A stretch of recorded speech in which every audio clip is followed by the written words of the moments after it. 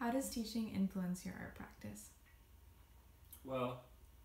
most of my students are first year students, so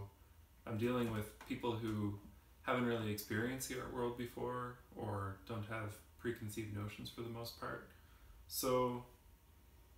you know, in my writing course, my students are constantly submitting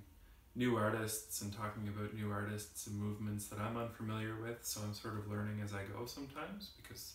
there's so much to talk about and there's always more things that are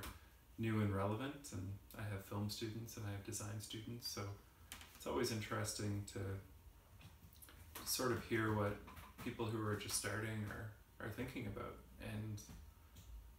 this semester I'm teaching Intro Paint, which is the first time I've ever taught a painting class, and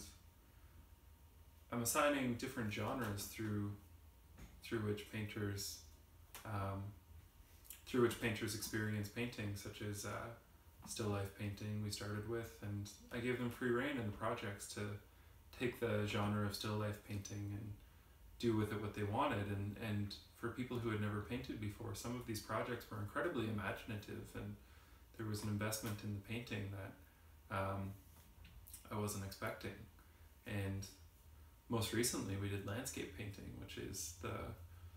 genre, I guess, of which most of my paintings would fall under. And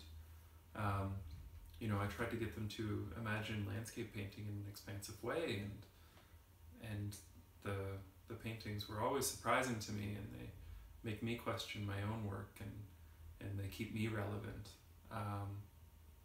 You know, and it's just I'm so fortunate to get to, you know, teach the next generation, because, you know, no matter what they do, they'll always have been changed by